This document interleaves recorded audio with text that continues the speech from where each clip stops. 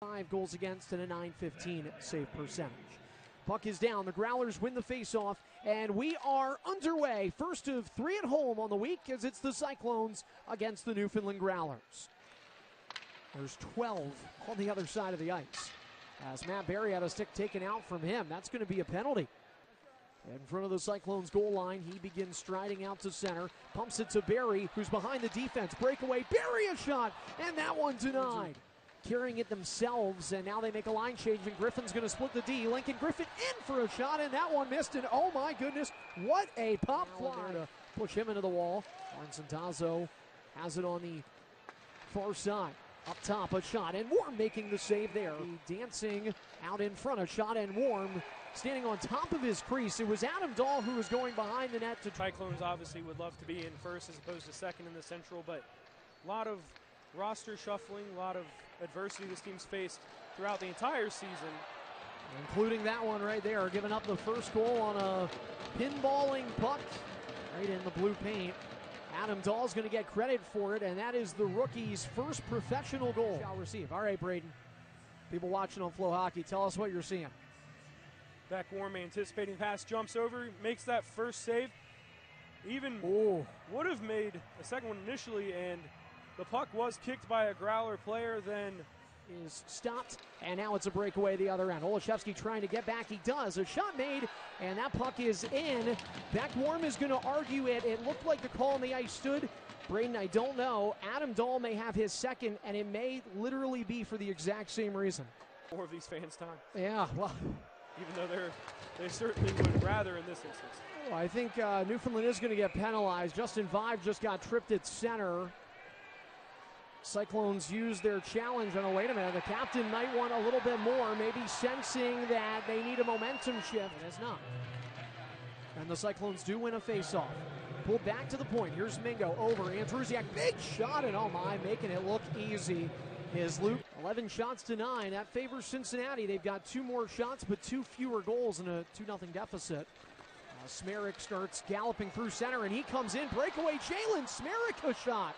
And that one, out of nowhere, stopped by Kavalin. For this one, it's Gogolev.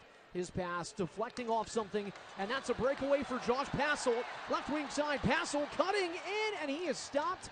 Not slashed, though. No penalty coming. It in. Nifty creativity being used here as a shot off the glove of Warm, and it's in. And that one is tipped out in front. The initial shot by most out of ways, producing energy can really help as Sean Allen will go to the box. On the power play, they're operating just a hair under 25%, and they win the draw. So Newfoundland sets up, a pass over in front, and they scored up. Now Johnson finds the puck. I think the Growlers can feel it too. They sense that Cincy has found some skating legs, and how about a big hit from Patrick Polino? He knocks down Katchek on the boards, playing their style, and now Hirano's going to draw a penalty. Delayed call coming. Newfoundland touches up. And with 7:43 to go in the second, maybe third time's the charm on this man advantage. Wide, it's out to Cairns. Left point try. That one wide of the net. Laganov turns, takes a shot, and that one is stopped. Chance now. Cincy buzzing, an opportunity for Cairns to drive. Rebound is sitting there.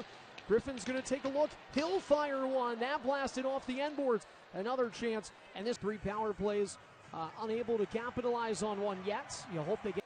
They're going to factor in at some point or another sooner than later.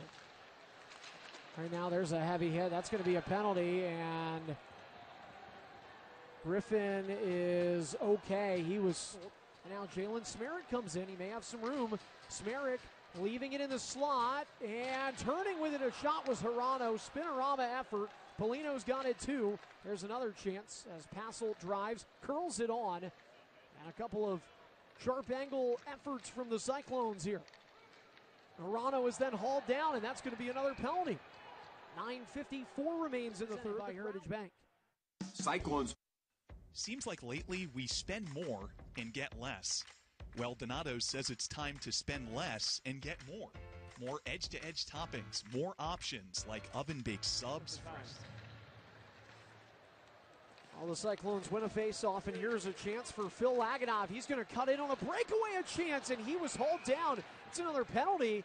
Laganov got a piece of it on net still, but he was held.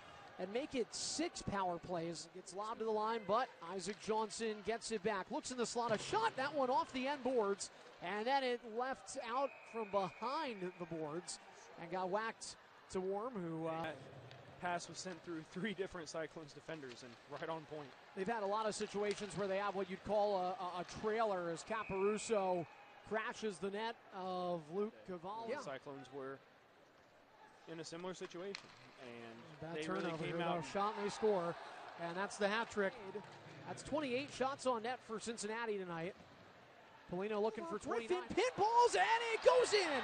And the Cyclones are on the board as Griffin ends the shutout bid. 3:29 to go in the third. He's got 14 on the year, and it is a 5-1 game.